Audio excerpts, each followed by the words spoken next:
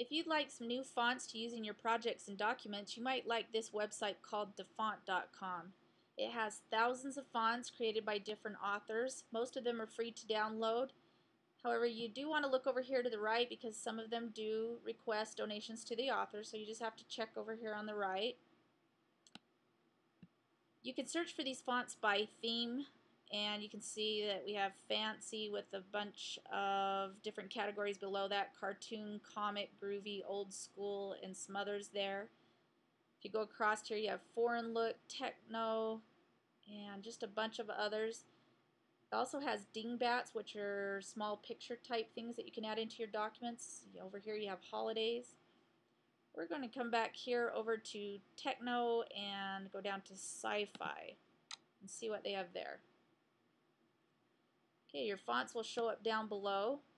So we're just going to scroll down here.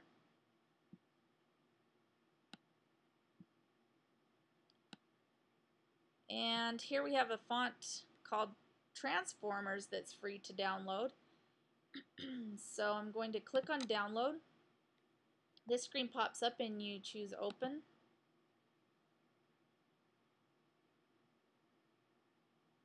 And then it comes in as a zip file, which looks like this. You have a little folder with a zipper on it, and it says extract all files. So click on extract all files. The next two screens you're going to click next on. So we're going to click next, next one more time, and then this last one you're going to click finish. That will extract the files and it will come up like this. And what you're looking for here is the page that is light blue with that darker blue letter T on it. And that's the one that you want to copy. That's your font. So I'm going to do a copy. And now we need to go paste that into your fonts folder. So you can get to that from here. Over here on the left, you find where it says My Computer and click on that. Next, we're going to click on the C drive, and that's the letter C in parentheses there. And then your Windows folder.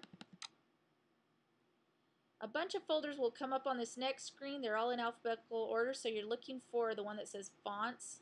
That's right here. And you don't need to open it up, just paste. So I'm going to do a right click and paste the font in there. You saw that install real quickly. If it does happen to hang up or have any errors, just finish it anyway and it should load up just fine. I haven't had one not work yet, so just click on finish there, and now that font should be in your fonts folder ready to use in your document. So I'm going to go ahead and pull up a Word document here.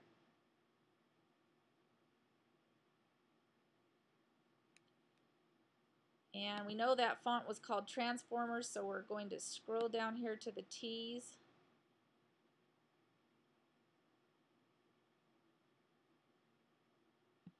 There's our new font, Transformers. Click on that. I'll make it a little larger so you can see it.